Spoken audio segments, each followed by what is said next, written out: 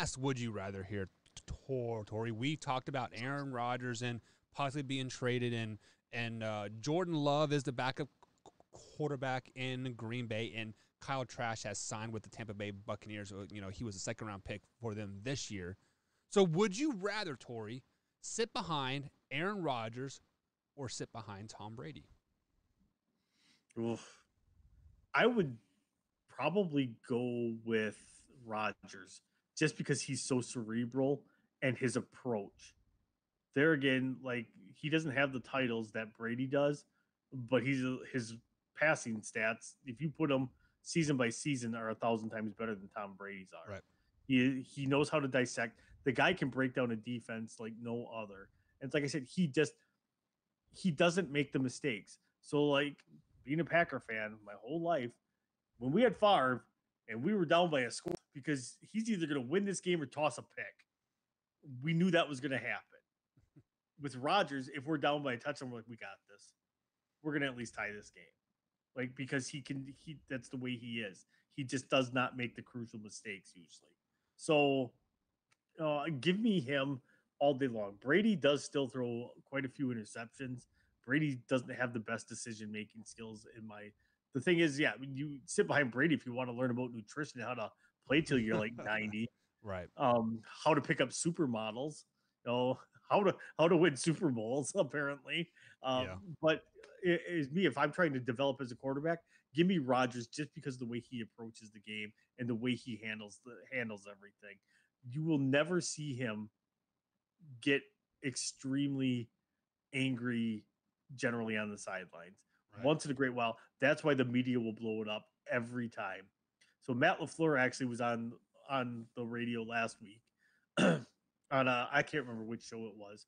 It was him, Sean McVay. It was like a couple other coaches, and he called whatever play, and Aaron ran it, and Aaron was mad, and LaFleur goes, he came over to the sidelines and lit me up. He lit me up. And you know what? He was 100% right because he changed the play to whatever, and it was just awful, whatever it was. And he's like, Aaron lit me up.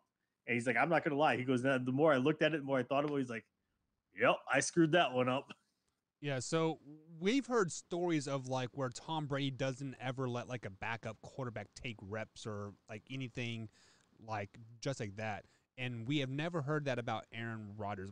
We've actually heard that Aaron Rodgers has really good relationships with their quarterbacks and helps them and progress and stuff like that.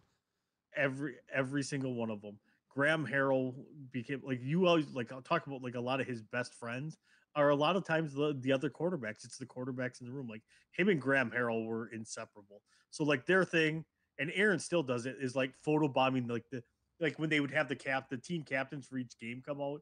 Aaron will always photobomb whoever it is. Like he always does stupid little stuff. Like literally Lambo will play all of his photo bombs Right. on the screen. And that's what he does. So like him and Graham Harrell used to do all that. Like they all get together and like last year they did like a Billy Madison theme. So like Aaron dressed up as Ben Stiller as the caretaker. I know it wasn't last year, it was a couple years ago because Brett Hundley was still there. And I think that's the year we had Deshaun Kaiser. It was Deshaun Kaiser, Favre, Rodgers. Um, God, I can't think of the kid's name that we had from Arizona State.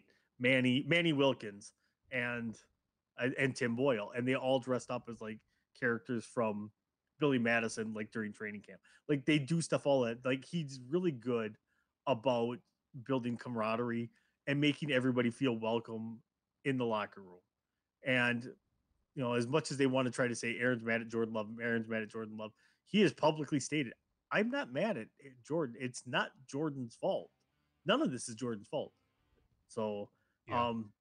I don't know, give me Aaron Rodgers all day long, just because he is a much more welcoming person, I think, and very cerebral. Yeah, and I would pick Aaron Rodgers as well, simply because like I think he would let me learn, like make me a better quarterback at the end of the day. And as Drew says, Tom Brady would compete with, or Jimmy G said that Brady would compete with the backups. I mean, is that a friendly competition to like get you better, or if it's to say I'm better than like you are? And to me, that is coming off as saying that I'm better than you are. That's why I'm picking Aaron Rodgers as well on the would you rather. So, Tori, that is going